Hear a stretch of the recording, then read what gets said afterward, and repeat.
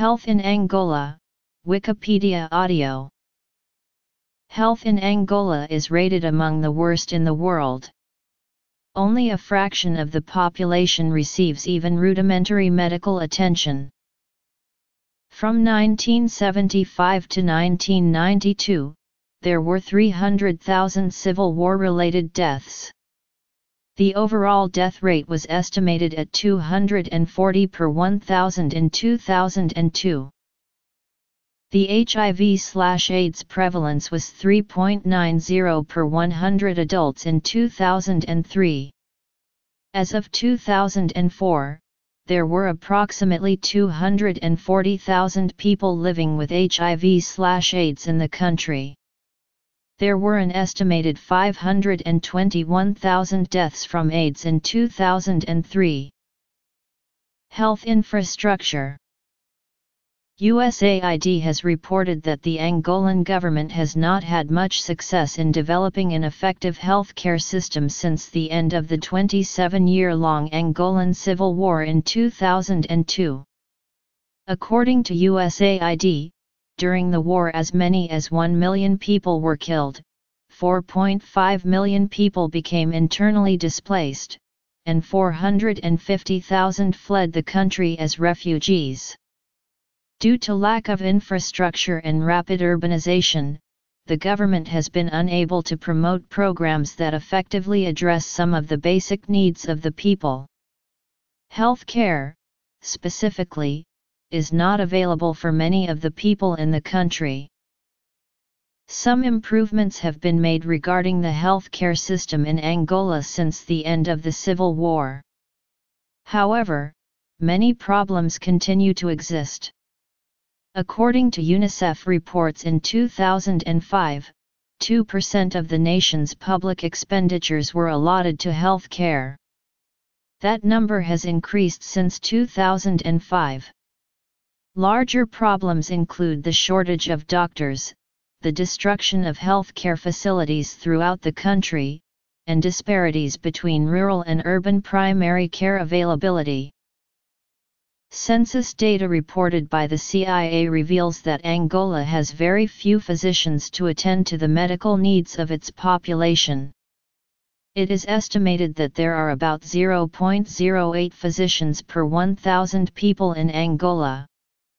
Due to the length of the Angolan Civil War, nearly an entire generation of Angolans was not given the opportunity to receive any education. This has led to a dramatic decrease of health workers and added to the poor maternal health problem. In response to the shortage of health workers, Cuban physicians are currently working in the country to improve health overall, as well as to focus on improving maternal health. The healthcare system has felt the social effects of the war. Due to the large number of people who were unable to receive an education during the war, today, educated medical personnel, administrators, and other needed positions in the governmental system are not able to be filled. The population of Angola has lost nearly an entire generation of educated personnel. This education gap has repercussions that have been felt throughout the society and especially in the health field. As of 2012, 54% of the population had access to an improved water source and 60% had access to improved/shared sanitation. In September 2014, the Angolan Institute for Cancer Control was created by presidential decree, and it will integrate the National Health Service in Angola. The purpose of this new center is to ensure the health and medical care in oncology, policy implementation, programs, and plans for prevention and specialized treatment. This Cancer Institute will be assumed as a reference institution in the central and southern regions of Africa. The 2014 CIA estimated average life expectancy in Angola was 51 years. Angola lies in the yellow fever endemic zone. Cholera incidence is low. Malaria in Angola is very prevalent in the northern part of the country due to the climate and appears more seasonally in the south. The majority of the population lives in the northern areas, in cities such as Lunada. Malaria is a huge concern for maternal health, contributing about 25% of the total maternal mortality alone. In 2009, UNICEF, NMCP, WHO, and other organizations partnered together in an effort to reduce the malaria burden. Health status. In 2008, the President of the United States Obama announced the Global Health Initiatives. One of these initiatives includes the Malaria Operational Plan, which is a program that allocates funds to be used in order to improve health in Angola and other African countries afflicted with malaria. In Angola, the Malaria Operational Plan was implemented to decrease the number of women suffering from malaria and improve maternal health. Angola was one of the first countries to receive aid and to have programs implemented to reduce the risk of malaria, as well as increase the number of healthy pregnancies. Due to Angola's location, the climate is ideal for many tropical diseases. Angola has a narrow coastal plain that rises into a high plateau in the country's interior. Rainforests are prevalent in the north, and in the south, the land is dry.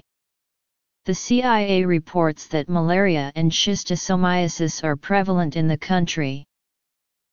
These diseases and others, such as tuberculosis and especially HIV/AIDS, increase the complications and dangers faced by women during pregnancy.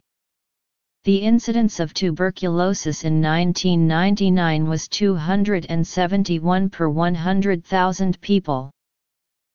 In 2014, Angola launched a national vaccination campaign against measles, extended to every child under 10 years old in all 18 provinces in the country.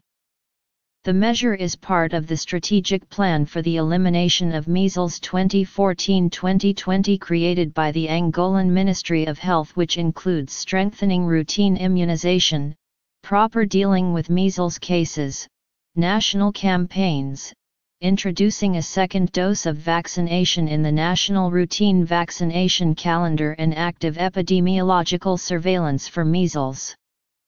This campaign took place together with the vaccination against polio and vitamin A supplementation. Angola has a large HIV/AIDS infected population.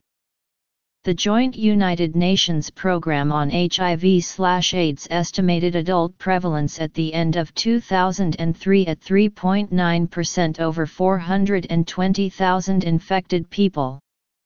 Angola's 27-year civil war deterred the spread of HIV by making large portions of the country inaccessible.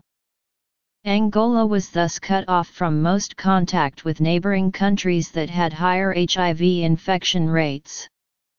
With the end of the war, transportation routes and communication are reopening, therefore enabling a greater potential for the spread of HIV/AIDS.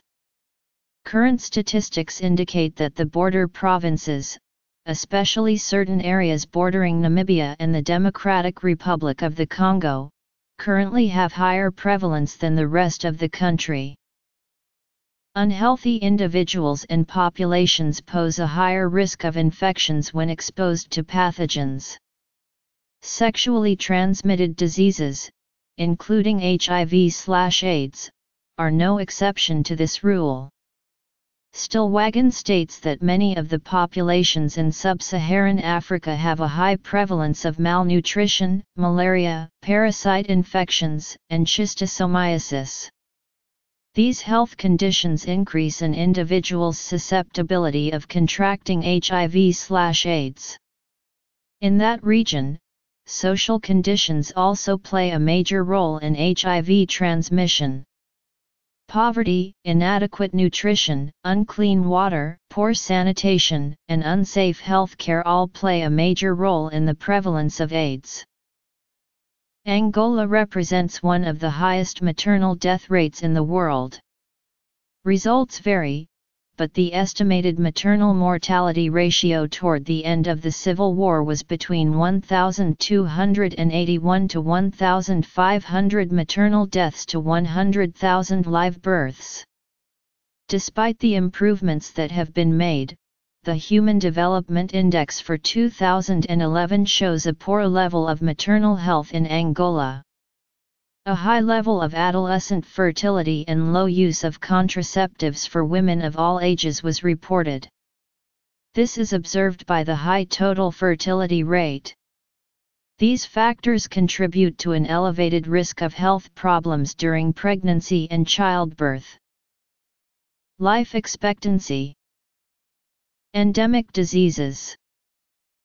In 2004, the infant mortality was estimated at 187.49 per 1,000 live births, the highest in the world. Immunization rates for 1-year-old children in 1999 were estimated at 22% for diphtheria, pertussis, and tetanus, and 46% for measles. Malnutrition affected an estimated 53% of children under 5 years of age as of 1989. Malaria. Infectious diseases. HIV/AIDS in Angola. Maternal health.